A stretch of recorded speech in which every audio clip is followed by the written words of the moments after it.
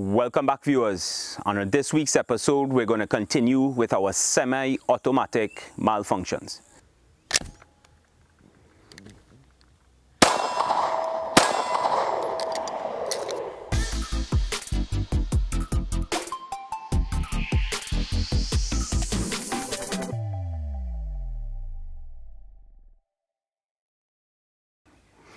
Under the umbrella of fail to eject is a common malfunction known as a stovepipe or a stovepipe jam. That is where you would see a fired round, an empty casing, actually being caught in between the slide and the top of the barrel or the breech, thereby failing to eject and allow the firearm to properly feed.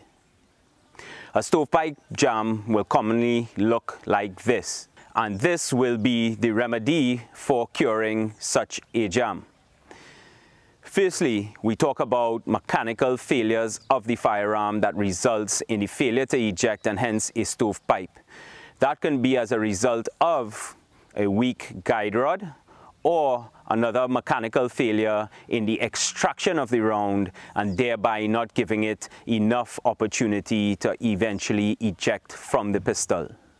Another technical or mechanical type failure could be a low charge in the ammunition, old rounds or perhaps reloaded ammunition that did not have enough charge to fully recycle or cycle or fully cycle the slide, thereby ejecting the round from the chamber. Here you see I've loosened my grip, allowing you to actually see what a stovepipe here. Old-time stovepipe, not in my days, but that's where the term and the word has come from.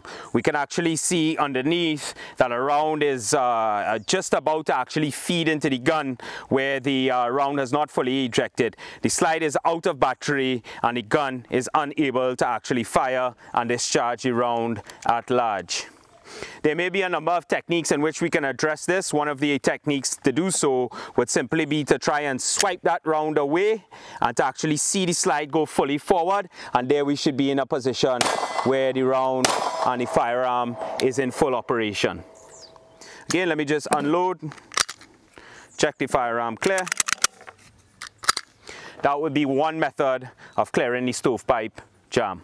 Second such method of clearing this, however it will result in a round being lost, would be at times to tap and to rack, thereby extracting or further ejecting the stovepipe round or the casing, but it also extracts a live round, but we also now have a live round in the chamber, and here we're back up on target and the gun is empty. Both methods are effective in clearing a jam. One obviously costs us a round of ammunition. However, it is an option that is always available to you.